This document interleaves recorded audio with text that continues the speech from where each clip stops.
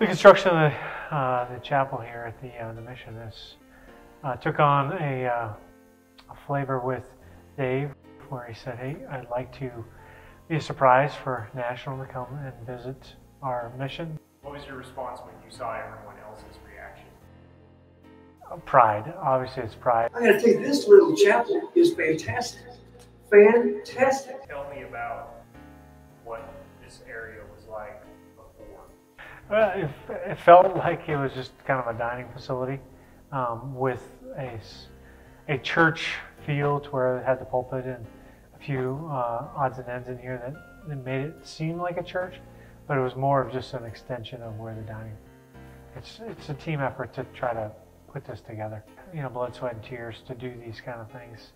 You know, serves everybody. You know, from the clients and the donors and the staff. It's a space that's very quiet, very peaceful.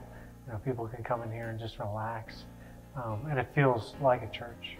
And especially as we did the service for Founders Day, and I got to go back and watch it and see exactly what it looked like from there. It looked like, you know, wow, what a church. It just looked phenomenal. I couldn't believe it.